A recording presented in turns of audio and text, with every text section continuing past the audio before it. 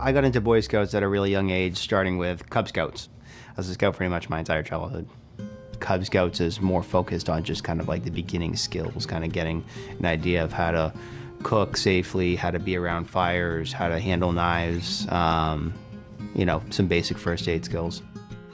As a Boy Scout, that's when you really get into the merit badges. There's certain required ones, and then there's certain kind of elective ones that are more for fun. The required ones, those focus more like how does the government work, first aid, swimming, life-saving. Eagle Scout is the highest rank in Boy Scouts. For my Eagle Scout project, I took a catalog of veterans in a certain cemetery in my town, and it was all just on paper, and I turned that into a digital file. And so once I typed all those names in, where they were located, we gave the digital file over to the American Legion. They have a copy of it, I have a copy of it.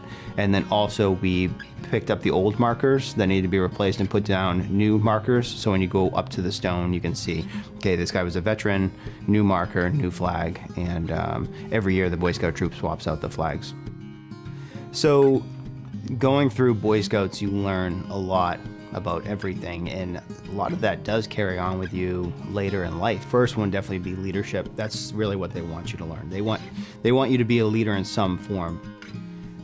Self-sufficiency was a really big thing that I learned in the Boy Scouts, and that's something that without a doubt has gone with me for the rest of my life. How to handle situations, how to control situations. It's the leadership, it's the self-sufficiency, it's how to talk to people. You know, when you're a kid, when you're a Boy Scout, you have to talk to adults, and it's not easy to, but you know, you try. And then when you get into the Navy, you have to go up the chain of command, and when you've been in long enough, you have to go down the chain of command. You know, those are all little life lessons that I picked up in Boy Scouts that have helped me a lot over the years. I think when my daughters are old enough, I'll definitely introduce them to Scouts. Hopefully I have a great troop in town that I can bring them over to and get them introduced and let them see what they think of it.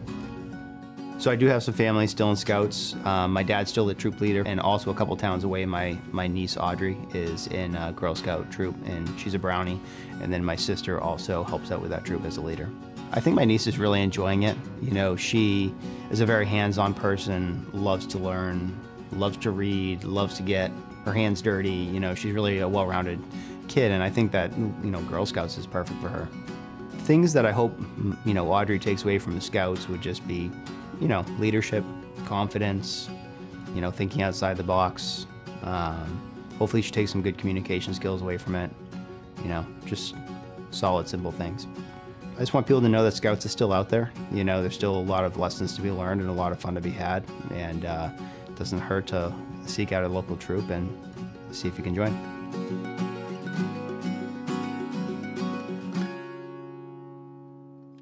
Bob, What song is it? I'm getting at. I'm trying to think as I'm doing you it. don't know, do you? Good morning, guys. Hey. Good morning. How are you?